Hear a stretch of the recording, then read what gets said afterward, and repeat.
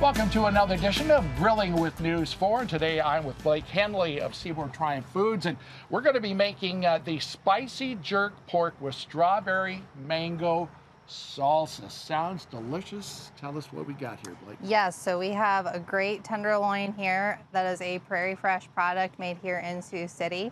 I think this recipe is like a really great fresh summer dish. You can throw it on the grill, slap on the salsa, and it's delicious. Now, you can buy this pork basically anywhere, but isn't there a certain temperature you have to cook pork at just to make sure it's okay? Yes, 145. 145. Always make sure you're temping it. Now you hit there. Okay, now, once you've got this in the grill and you pull it off, let's go over what you have here.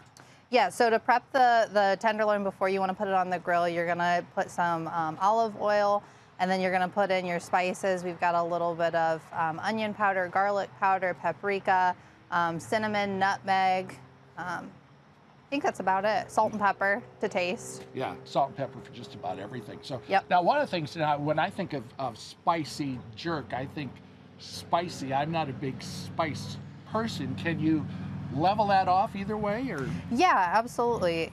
This is really, I think, more of a sweet because it's got some brown sugar in there, and then the salsa has cinnamon and sugar in it too. Okay, well, let's take a look at the finished product here, and we've got that coming over. I'll move this over the way here. And look at that. It looks particularly delicious. Look at that. There's just strawberries, mango, little onion. Oh my gosh, lime. However you can flavor this hot or a little bit cooler if you want. Make sure that you look for the recipe at our website at ktiv.com. It's spicy jerk pork with strawberry mango salsa. Blake Henley from Seaboard Triumph Foods. Thanks for the recipe. Thank you.